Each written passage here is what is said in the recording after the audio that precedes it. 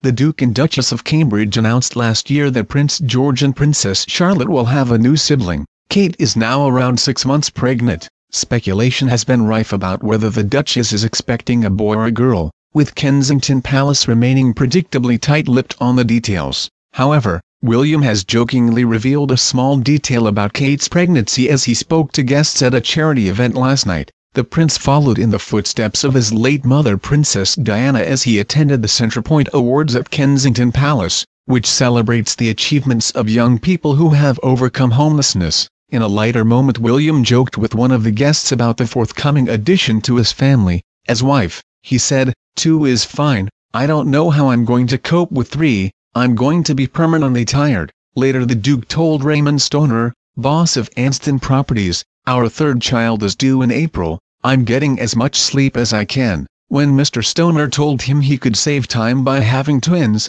Will replied, "Twins, I think my mental health would be tested with twins." Earlier this year Princess Charlotte began her first day of nursery Wilcox Nursery School, while Prince George attends Thomas's Battersea, in South London. Mr. Stoner said, "I gave him a little message for his darling wife. Twins save time." William and Harry's children visited a number of Centrepoint's hostels with Diana, who served as patron of the charity before her death in 1997. Helping the homelessness was a lesson Princess Diana tried to instill in her sons from an early age. Speaking at a Charity Commission AGM earlier this year, William added, "I remember being taken by my mother to a homelessness shelter at a young age, her explaining to me why the people I met there matter, why no society can be healthy unless we take other people seriously." After presenting the Centrepoint Awards on Thursday night, William said that he disappointed and frustrated at how the lives and futures of the UK's young people are still threatened by homelessness in one of the world's richest countries.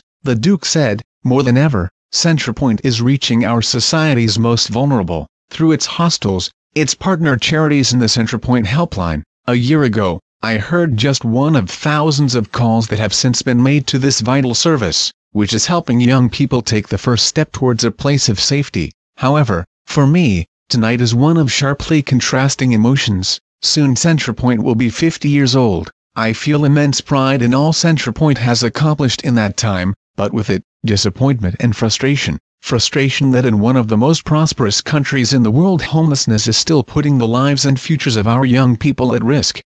Thank you for watching.